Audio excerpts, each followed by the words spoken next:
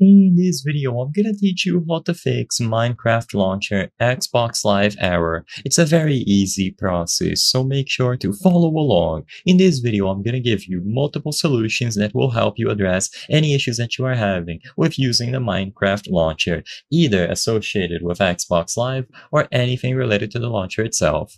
So first, what I recommend is that you open the Xbox application and the Microsoft Store application. In here, you need to make sure that you are signed into the same account that you are using on the Minecraft launcher.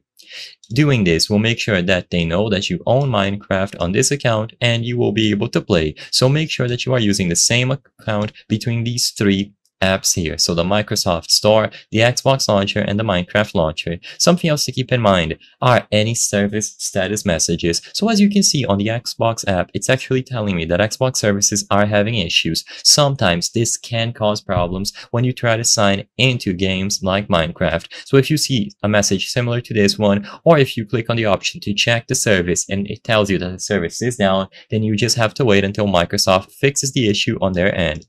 The next thing to do is to look for any necessary updates. So as you can see, there is a clear update for the Xbox Game Bar plugin and the Xbox Live in-game experience. I recommend always keeping the Minecraft launcher and the Xbox apps up to date because they are an integral part of Windows nowadays.